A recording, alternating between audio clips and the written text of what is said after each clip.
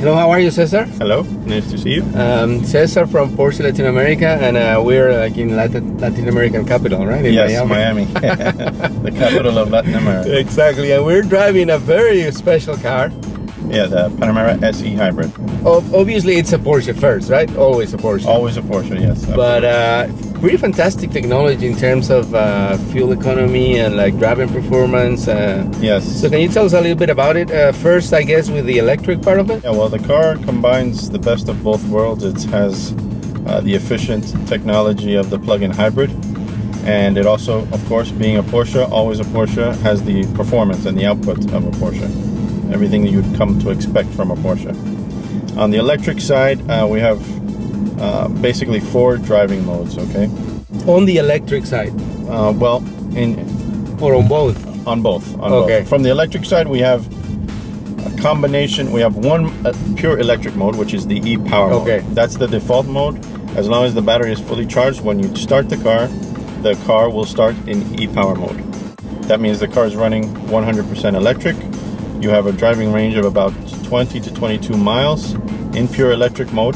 That's pretty amazing. That is amazing. If you live maybe 10 miles from your office, you can get to and from work in pure electric mode with 0 fuel consumption and 0 emissions. And that's very different from other hybrids, right? Because in other hybrids, the e-power only kicks in for a very low speed.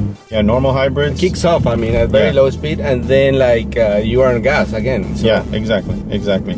Now, as long as you have the full charge, you have or charge on the battery, you are in e-power mode, okay? If the car were to run out of battery, which is a concern of some customers, they say, well, what happens if I don't have a place to charge the car and I run out of charge? Well, the car will default down to normal hybrid mode, which is basically, like you mentioned, combining the two engines. Combining the 2 engines. You don't have, obviously, the range of e-power because you don't have the full charge of the battery, but there's still some charge generated through brake regeneration and certain technologies that still allow you to take advantage of the hybrid technology, although you're not maximizing the full e-hybrid technology of Porsche at that point, but at least it gets you from point A to point B until you can fully charge the car again. Another interesting advantage of the car is the e-charge mode, which is another driving mode that the vehicle has. The e-charge mode will engage the combustion engine, so you're driving 100% with the combustion engine, and at the same time the combustion engine will charge the battery. So for example, if you are on the expressway driving 45 minutes at a constant rate of speed, you're in e-charge mode, you're using the combustion engine 100%, but you're charging the battery. So when you get off the expressway and you're back into the city driving, you can switch back to e-power. Okay, so it internally charges the battery. You don't necessarily need to plug it into a wall. And I guess those two systems combined add up for like a great mileage, right? And absolutely. Great MPG. Yeah, the car, in terms of miles per gallon, it's actually very, very high. We're rating it at about 76 miles per gallon. Of course, that all depends on your driving characteristics. And it's the equivalent, right? Exactly. Because you are combining 2 engines, two powertrains. Right.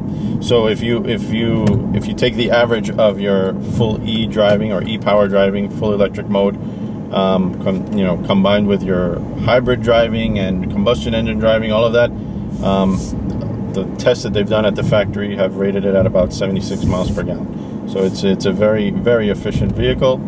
Again, you have the great power, great output. Your combustion engine has 333 horsepower.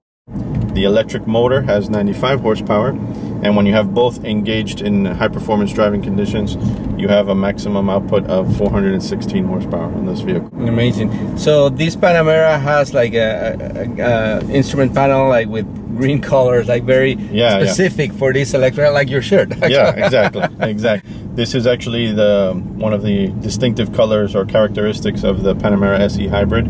Also for our 918 Spider, the supercar that we have, which is also a plug-in hybrid.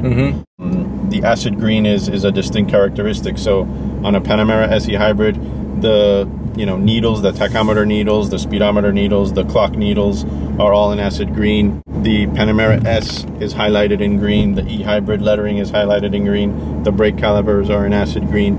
So the acid green theme is very characteristic. And then on top of all that magnificent technology, you have all this luxury of characteristic of a Porsche, right? Exactly. Like this Panamera with the center console both in the front and the back, and then like all this leather and all that. Yeah, we have two-tone leather in this car, which is absolutely beautiful. You have the option, of course, to customize your Porsche any way you'd like with our exclusive options. You can go to your dealer and basically configure your car however you'd like.